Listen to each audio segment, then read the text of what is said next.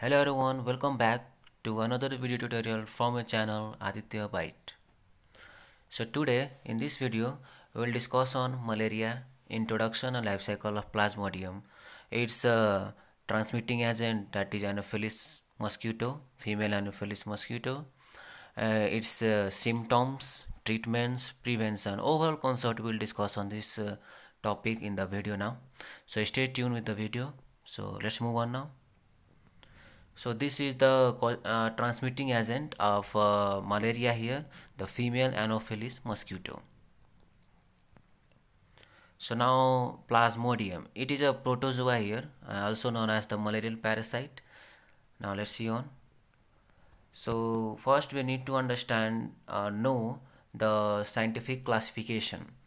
It belongs to the kingdom Animalia, phylum Protozoa, class Stelospora, subclass Coccidia, order Ecocida, genus Plasmodium, and species Vivax. As you can clearly see here. Let's move on now. So Plasmodium or malarial parasite. Plasmodium is a parasitic protozoa, an endoparasite, blood parasite, intracellular parasite, and pathogenic parasite. Charles Laveron in 1880 first discovered Plasmodium, the causative agent of malaria in blood of man. Okay, let's move on now. So there are four species of Plasmodium parasite which are infectious to humans here, and they are Plasmodium falciparum, Plasmodium vivax, Plasmodium ovale, and Plasmodium malariae.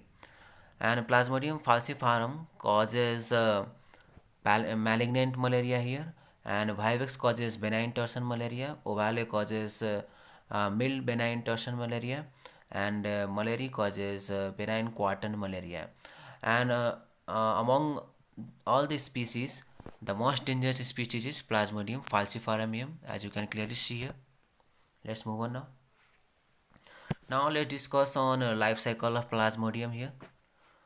Plasmodium is digenetic, with man being an intermediate secondary host, female Anopheles mosquito as primary definitive host. Okay, an asexual phase called schizogony in RBCs and liver cells of man, and sexual phase involving gametogony and sporogony in gut wall and salivary gland of female Anopheles mosquito. In intermediate or secondary host, which is man here, the asexual life cycle takes place, and in primary or definitive host, that is in fem, sexual life cycle occurs. Okay, now let's discuss on it in detail now. Let's move on now.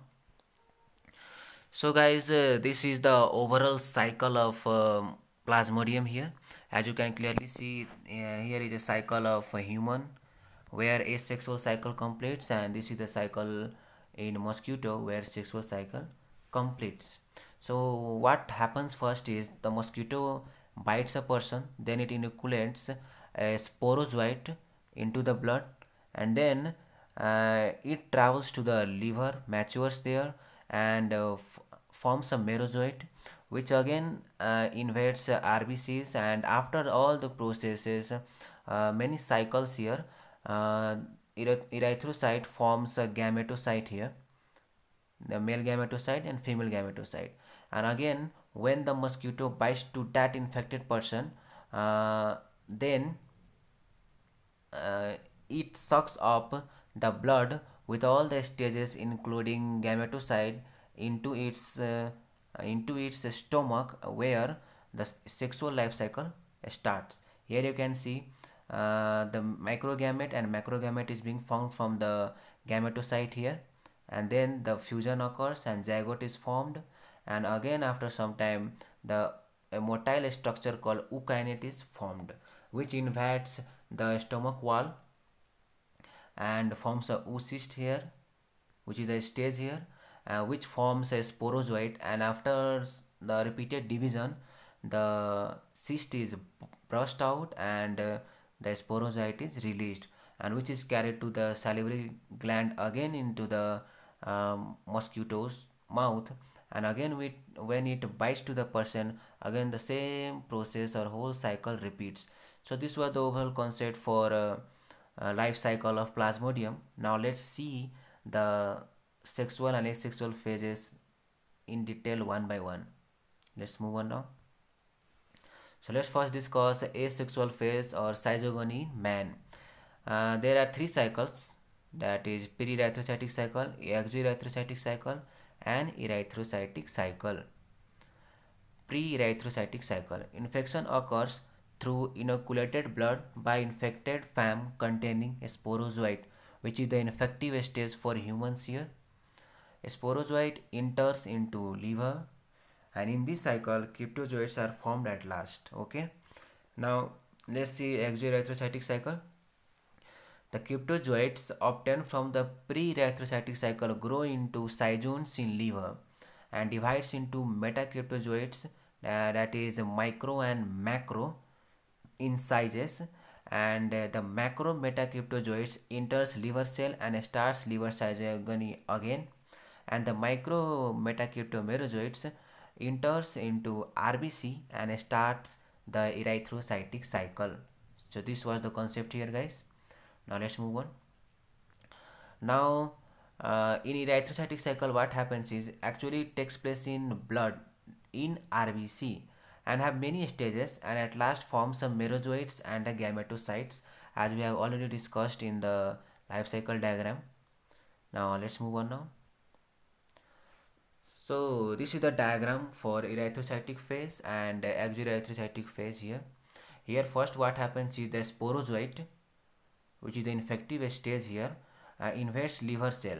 As it has the proteolytic enzyme in it, it invades the liver cell, and then after to that it forms a cryptomerozoites. Okay, and this cryptomerozoites again attacks the new liver cells and alternatively form metacryptomerozoites, which are different in shapes, that is micro and macro metacryptozoites. And this was all about the zygogony in liver. So now let's move on now. Let's see again. So for more clearance, you can see in the diagram here. Here the sporozoite entering into the liver cells, then it grows up and forms in a trophozoite stage, then zygont, and then cryptozoites are formed and they are liberated again.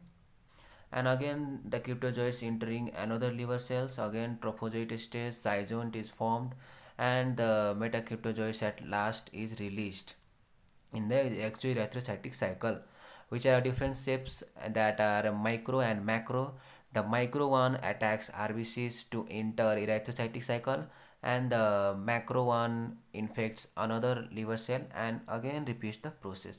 So this was the overall concept for pre-erythrocytic cycle and exoerythrocytic cycle here. Let's move on now. Now let's see erythrocytic cycle. The micrometacryptozoites, which is obtained from the second generation of merozoites, that is from exoerythrocytic cycle, invades RBC here, which feeds on hemoglobin and forms a feeding stage called trophozoite here. And after to that a vacuole is formed which pushes the nucleus to the periphery and forms a ring-like structure called signaling ring stage here, as you can clearly see. And then an irregular shaped amoeba-like structure is formed, so-called amoeboid stage. Then zygont, and then at last hemozoin granules are formed here, which is formed from the hematin of hemoglobin, which is actually responsible for the fever during malaria. And at last what happens is merozoites are released from the cell, and few of them attack new RBCs and again repeat the process, and few of them goes for the differentiation into gametocytes, that is macrogametocytes and microgametocytes. And these two structure again takes part in sexual reproduction in female Anopheles mosquitoes gut. This was the overall concept for all the phases of asexual life cycle. Now let's see about the sexual life cycle here. So cycle in mosquito. Infection of mosquito occurs when fam bites infected man and sucks blood with all stages erythrocytic cycle along with gametocytes, as we have already discussed, guys. Now let's see the three stages, that is gametogony, fertilization and sporogony. In gametogony what happens is gametogenesis occurs, that is a formation of a male gamete and female gamete, and male gamete is formed by a special process called axflagellation here.